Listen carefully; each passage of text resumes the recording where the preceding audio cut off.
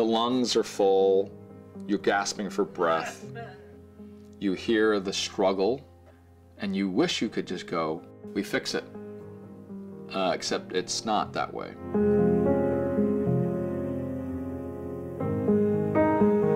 Hi, I'm Richard Lui, live at MSNBC headquarters here in New York. My father comes from a group of 13 siblings. Maybe 8 years ago, his sister comes up to me and says, "Hey, your dad doesn't remember his siblings' names.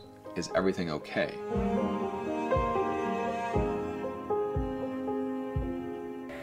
Little light for you. You're immediately sad because you know what the trek is. You know, it's typically X number of years. It's Richard, see? I don't know if you remember me. There are certain stages you go through, and then you lose them.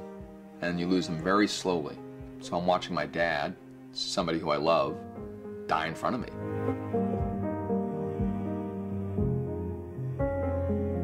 Being an anchor, you normally work 8 days a week, 25 hours a day. And when I went to my bosses and I said, years ago, my dad just got diagnosed and I know where this is going. That's when I said to him, give me an opportunity to think of scenarios and solutions. We met in 2 weeks. She had 4 ideas, 4. We went through them all, one of which was to work part-time. I believe that family comes first, and I think employees are more productive at work when their family dynamic is under control. And part of what being focused at work is making sure that home is taken care of. Caregiving to me means giving your all for somebody, and that means flying 500,000 miles a year for, 4 or 5 years. I will work from Friday to Sunday, finish at 11 p.m. on Sunday. Monday, I'd get up, go to the airport, and then arrive in San Francisco, door to door, 10 hours later. Immediately I'd start caring for my father. Then I will exercise him, all his limbs. I'll wipe his mouth and his face. He loves to be touched. He's a very physical person, so I'll touch him a lot. Friday morning, I'd get up, fly back to New York, go to work. Every organization, every corporation, we operate with rules and guidelines, but most of them are exactly that, guidelines, and understand the individual's needs and not try to make it fit a one-size-fits-all approach.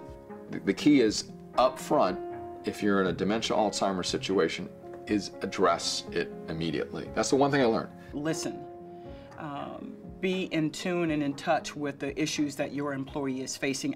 I think when you work to be collaborative, you can achieve what the business needs, and you can also meet the needs of the employee. I hope to be giving the whole conversation a voice. Maybe it's sort of like a storytelling social worker. You must grab everything that you're given, and it's not always going to be great.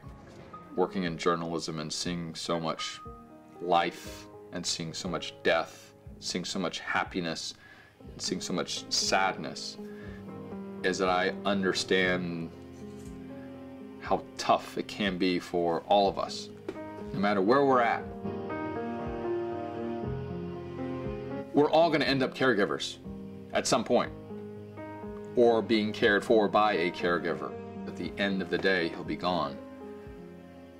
But if there's one thing that he said, is there's one thing that his faith has taught the family, if there's one thing about the years that we've been given, it's going to be okay in a way. You don't want it, but in the end it's going to be okay.